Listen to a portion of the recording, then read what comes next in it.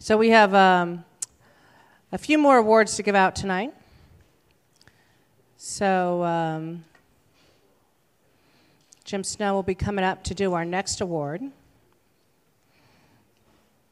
because we want to really take this time. You know, we do this once a year where we really recognize the work of people who do the work every day in the labor movement here, which we know is not easy.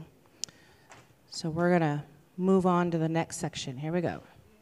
So thank you for your indulgence for so many less intense and powerful words. But I'm going to do my best. And it's about a dear friend. Right here. There he is. Steve Tolman has recently retired from his position as president of the Massachusetts AFL-CIO. He served as president for 12 years. Steve's accomplishments during that period have had a profound impact on the lives of workers in Massachusetts. And through those efforts, a profound impact on the politics of this state and even the politics of the country, if you consider the effectiveness of our congressional delegation. From his days as a union activist on the railroad to his time as a forceful, and I mean incredibly forceful, advocate of workers in the legislature, to his time as our leader, Steve Tolman never lost his modesty, his compassion, and his passion for our movement. I might add, I have personally seen Steve Tolman put his own career at risk on a number of occasions because he put workers' interests first.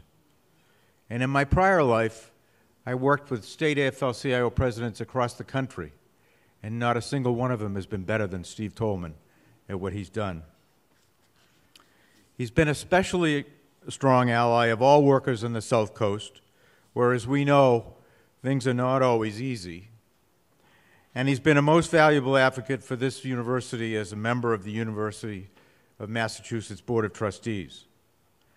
So, having extolled all of his virtues, you're probably wondering what award we're conferring on President Tolman today.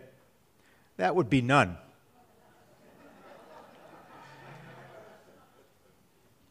We were thinking of an exotic location in the Western Pacific for a vacation that he richly deserves. But ethics restrictions won't allow that, since he's a trustee. But we did want to recognize Steve with a few tokens of our appreciation. I've got a couple of pieces for his library.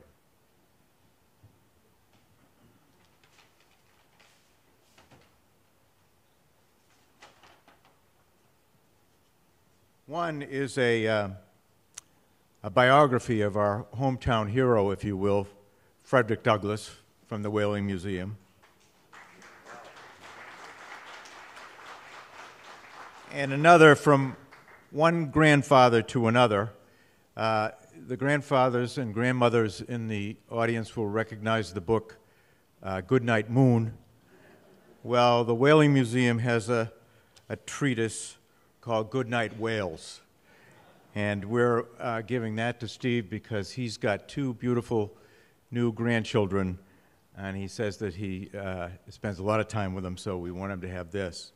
And also,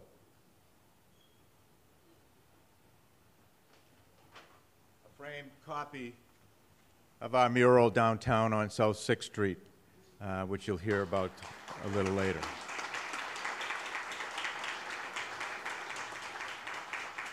So this is an occasion for us to say thank you to my friend, a friend of working people, and a friend of this university, President Stephen Tolman.